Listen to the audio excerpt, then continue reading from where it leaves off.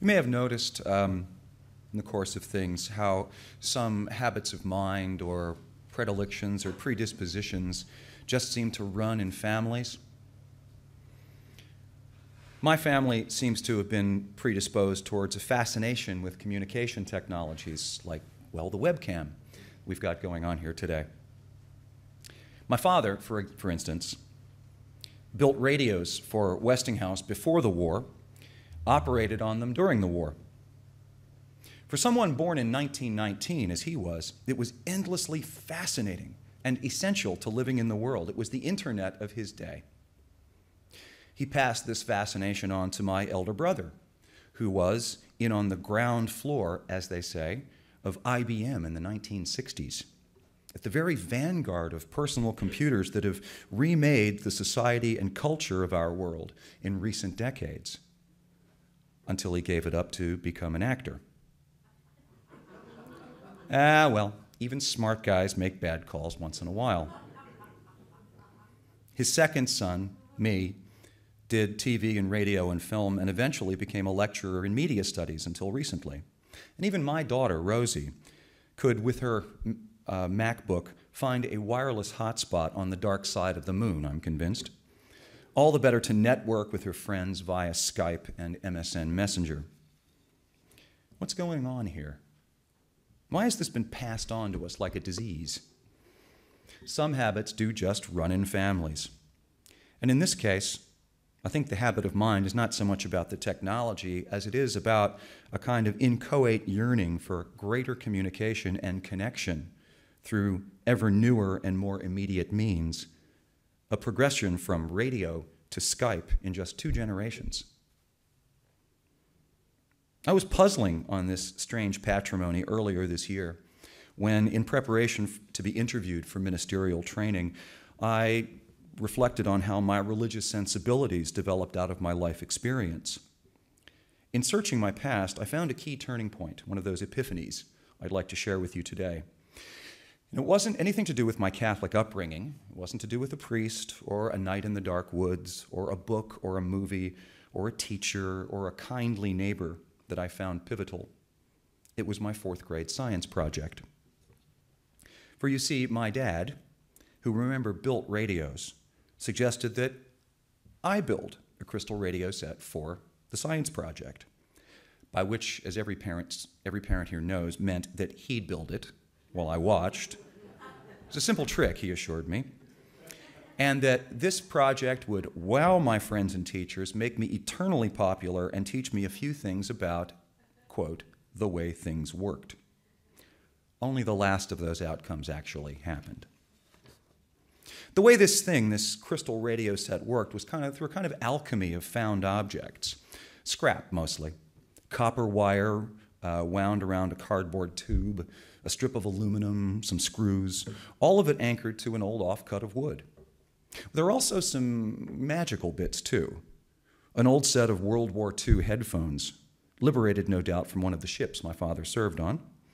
And another thing, most strange, special, and significant, a little piece of rock crystal called a diode, which even at the time I thought was a wonderful Greek-sounding name like a demigod, the demigod Diode.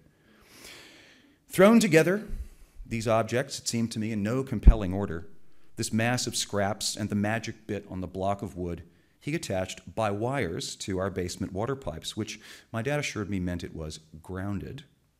And bear in mind, there is no electricity at all in this construction, and it's as dead as earth, but only by being earthed could it work. So I slipped on the dusty Bakelite headphones and listened while he moved the aluminum strip up and down the copper coil. And I remember thinking, how can this be like the thing we have in the car? I mean, this'll never fly, Orville. But then, sure enough, through the weird synthesizer-like whirs and yelps came WCAO, Radio Baltimore. No current, no knobs, no lights, no tubes. Metal, wood, and rock, and I could hear the music. Later, I took the crystal set up to my room at the top of our house, and I hooked it to my radiator pipes and explored the universe of amplitude modulation, or AM. I tuned into places with exotic-sounding names like Moose Jaw, Medicine Hat, and on clear nights, Mexico City and French-speaking Montreal, strange places, foreign tongues, talking to each other, singing to each other, buying and selling and praying and evangelizing. This clump of scrap was a big bang to my sense of the size of the world, but that's not really the point I wish to make. I was a curious little tyke, and I wanted to know how the voices I could hear from near and far got into the headphones. Where were these voices? And why could I not see or hear or sense them without this magical device? I asked my dad. Now, my father was handy, but he was no physicist. And yet he was able to assure me of this, that these voices were frequencies, waves in the air, these invisible waves in space, and that these frequencies are being broadcast, are out there in the ether all the time, that they're able to move like ghosts through houses and buildings and cars and, yes, even people. They're everywhere, and all you need to know is the trick of capturing them, in this case, through the crystal radio set. And so it became clear to me through that crystal set that there were more things in heaven and earth than I could ever know about. This thought matured later into a simple logical premise, that not being able to perceive something doesn't mean it's not there. That absence of evidence does not necessarily equal evidence of absence. Examples abound. The perceptual system of dogs, as we know, can hear frequencies we're deaf to.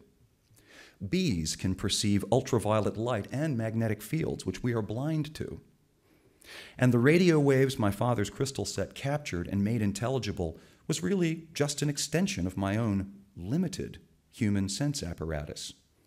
It was and is humbling to think that merely being human, with a human's limited ability to receive many kinds of signals, draws effectively a veil across much of creation. That is, for good or ill, how things work. So the reason the crystal set stayed with me all these 40-plus years is that it reminds me of a fundamental truth, that the universe, or God, or what you will, is transmitting on all frequencies, at all times, in all places. The problem we mere humans have is how to master the trick of tuning our receivers to hear more of it. This, too, is how things work. There are many channels through which we may pick up God or the universe or what you will's broadcasts. Through thoughts, especially clear, reasoned thoughts so prized in the Unitarian tradition, or through our five senses, be it through the caress of a loved one, a cool wind in summer, a warm bath, or through feelings, too, sometimes the unutterable beauty of a piece of music that moves us to tears or awe, righteous indignation at injustice, or love. Perhaps all these channels of thought and feeling and sense can be more broadly referred to as just experiences, things that happen to you in this life and how you choose to engage with them. Experiences of art and beauty, intellectual breakthroughs and struggles, or the passions that may prompt you to do thus or such.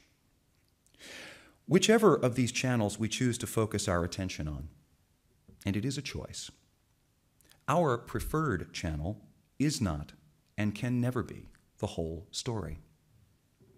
Valid connection with the universe or God or what you will can and does happen in many ways, since all our individual receivers, our individual consciousnesses, are tuned slightly differently one from another. And overarching these individual differences are more powerful and subtle ones. For example, that our culture shapes us to receive only a certain range of frequencies, and that just being human, just one part of creation, narrows our range of frequencies too. This too is how things work. To stretch the conceit just one bit further, I think of humans like AM receivers in a universe that includes FM, shortwave, medium wave, long wave, CB, police, fire, shipping bands, airplane frequencies, and on, layer upon layer, an infinity of possible frequencies. And so it's no wonder that humans, with their limited reception, may have a hard time of it, may feel in their darker moments that creation itself is impoverished merely because our experience of it is, may search the dial end to end for insight, not knowing that it is our narrow bandwidth that restricts us,